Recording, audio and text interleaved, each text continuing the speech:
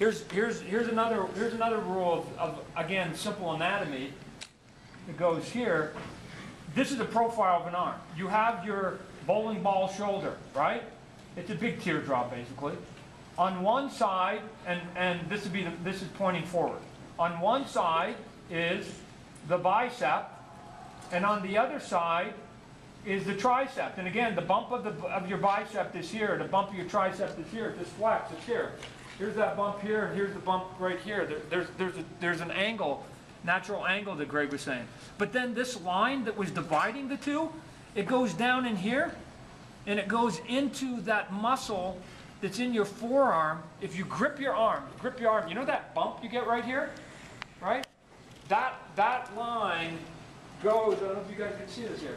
That bump that you get right here is the line that goes here, and it comes up in here, and then Greg, you got better. It goes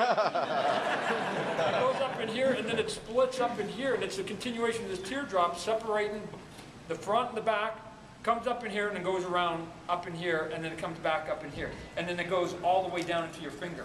So there are long lines in the bodies that you can start them up in here and meander them all the way through the body. And the next thing you know, this is how I usually draw it when I'm drawing, which is a little bit like Greg's saying, is that I do a lot of drawing like this, where I actually keep it all connected.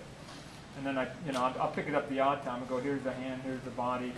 I come up in here, and I keep a lot of the lines, and I rarely take the pen on, and I get my construction very quickly doing that, because now, as you can see, here's my chest, here's my line here, here's my bicep, here's my shoulder here. I tighten it up afterward, but if I just do it super quick, like Greg was saying, then I can get to those shapes very quickly.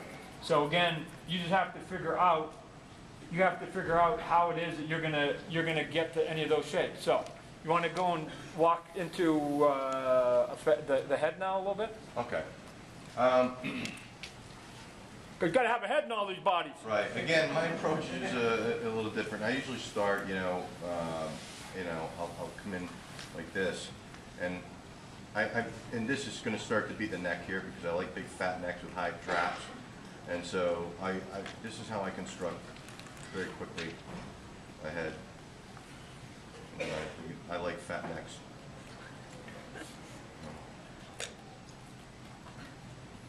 See, and in keeping with what I was mentioning before, I like the high trap because it adds to that sag that I was telling you about. It gives a more natural look than a lot of the guys who come straight across and do that deal. But anyway, I follow the same thing where I'm thinking about planes, and because a head essentially is like a circle and a box combined, sort of. Go, here's a head. So when I do a head like this, and it starts just looking like a lump of nothing, all right, I can turn this head now in many different directions. If I put a line here, it's similar to this.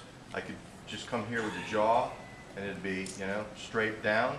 But I can also change it, and he's looking up, and now this whole section becomes the neck, which is why I typically start with my neckline, and then I would divide that thing and divide the head this way, and his nose would be up there and his mouth would be up here, following the perspective, right? Because the head's now tilting back like a cylinder, so we wrap everything around there. So, excuse me, can you turn that off? Just kidding. Lou's like, oh no. So my way of doing it is to start with the neckline, and I build from there. But the head is essentially a giant circle in a box. And I take it for granted that most people know this. And then you would divide this circle in perfect half, and this would be where your eyes would be planted.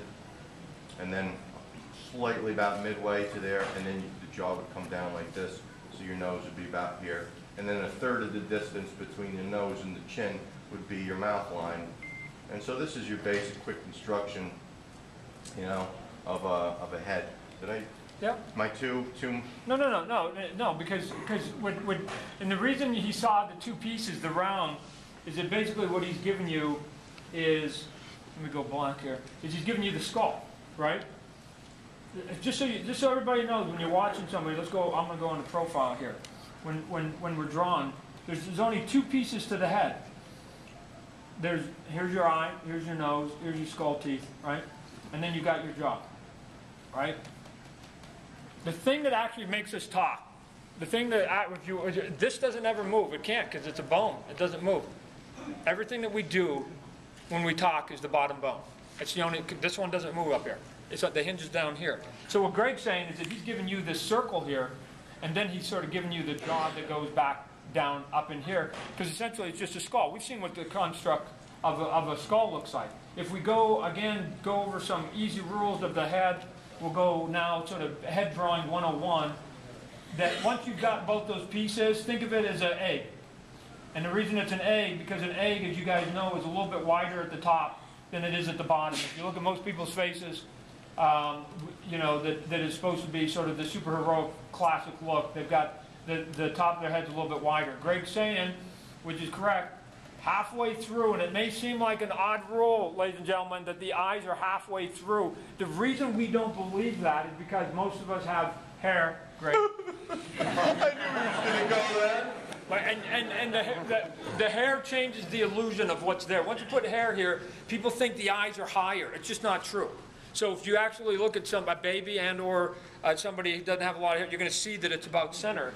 And then what it does is once it gives you center, then you have to put the eyes. And the rule is the eyes are at the halfway mark, and then the eyes are equally spaced, which basically means, and again, don't take our word for it, go look in the mirror, that the width of each eye, let's go right here, the width of each eye, the space between it is an eye.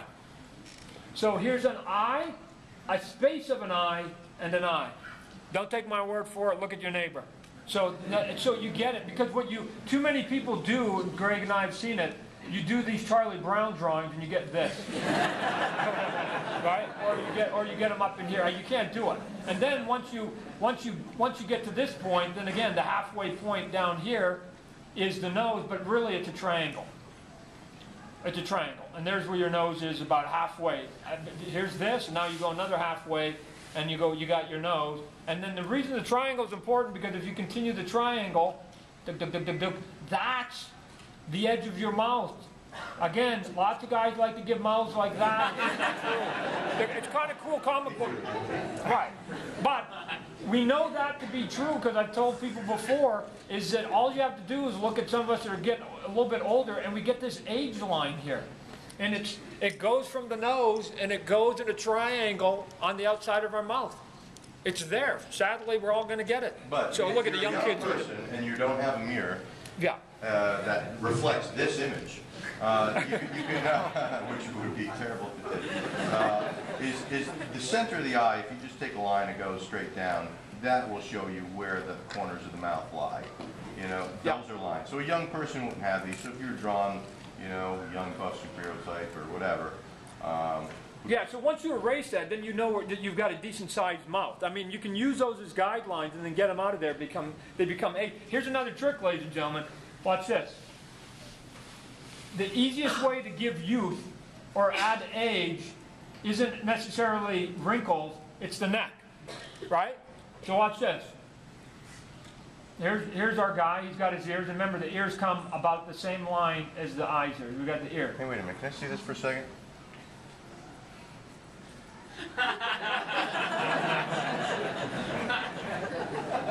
And this one here is for my wife, who lost my favorite hat before I came out to the show.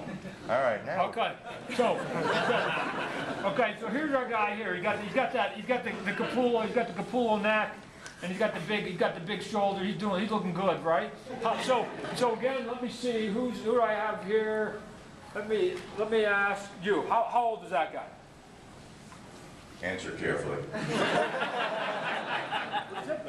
35. It's a pretty good guess. It's a pretty solid guess. Okay. Now, it's a good answer. Now watch this. With but a sleight of hand, we'll take the same guy.